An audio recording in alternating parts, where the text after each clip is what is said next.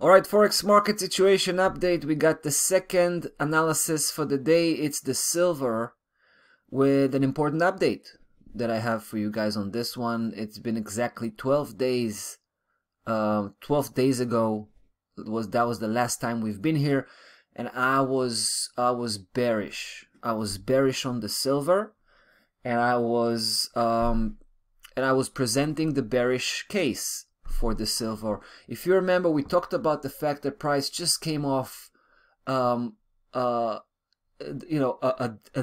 definite high.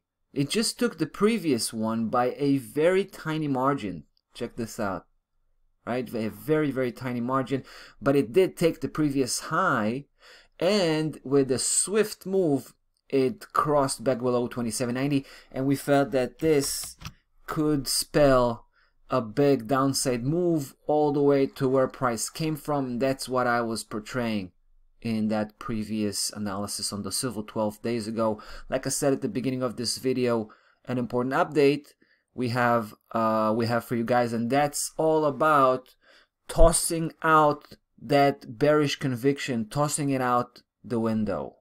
All right, we're flipping over, and I'm going to show you why. We're flipping over. We're now not only holding a bullish conviction, but we've decided to back it up with a bullish position.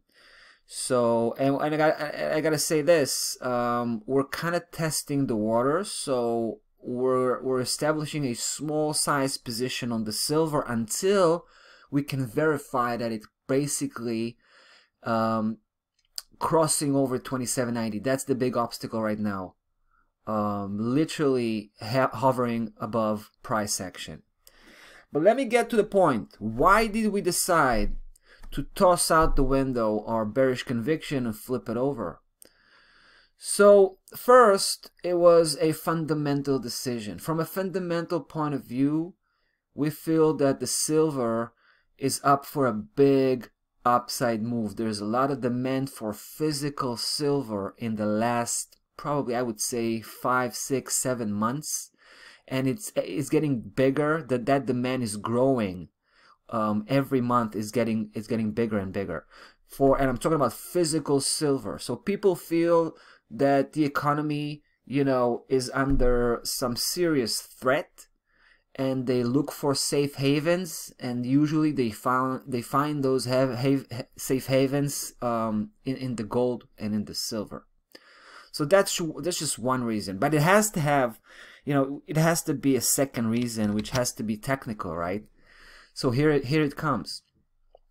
You remember the way we talked about price was dropping so fast, basically crossing below 2790, but not only that, but just also closing a gap. And I was talking about that gap. We felt that this, when we saw that gap, we felt that this could be a breakaway gap, right? The kind of gap that doesn't come back, doesn't look back. It just keeps going and going. And it jumps over a significant key level, which it did, 2790. So we thought it might be a qualified breakaway gap, but it quickly got closed, right?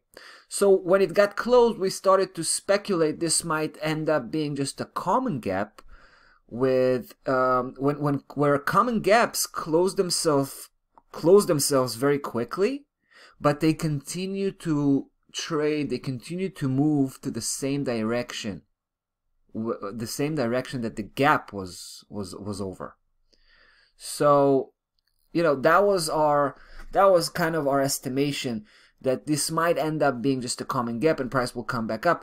But now I want to show you something quite interesting, because we haven't determined yet what kind of a gap it starts to look like it was a common gap, because we see price coming back up, right?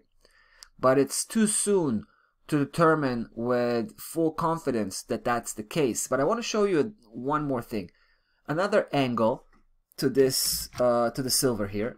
But just keep in mind this level here, 2790 again. I'm going to switch to the monthly chart. I want to show you something quite interesting. Take a look at this. This is really why, this is the reason behind our decision to flip over and to pull the trigger. Take a look. The same gap I was talking about, right? This is the jump. right over 27.90. This is the opening. Have no mistake. This is the opening, right? Price went up at the beginning, took the previous high, and then started to cross over 27.90 as we've seen on the daily chart.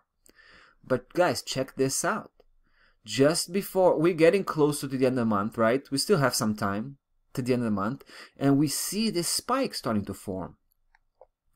So that to me speaks volume. It means that price is pulling back up. It was down to it was here, it was on the downside to handle some business. Basically, it was after that gap. It was trying to close that gap. But now we see that big spike starting to form, suggesting that price will remain by the end of the month above 27.90, meaning it's really not breaking down 27.90, it's just spiking it.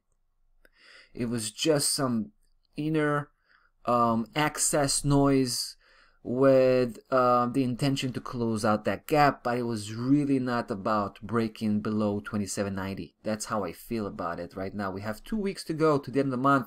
Enough time for price to not only jump back above 27.90, but to change its whole momentum and actually end up positively, right? So guys, that's pretty much the story about the silver. Like I said, big update. We're basically flipping over now. We're bullish on the silver. Let's see how far we can take this one on. We'll definitely be back next week to follow up on the situation. That's about that for the day today, Forex market. We'll be back tomorrow. Take care.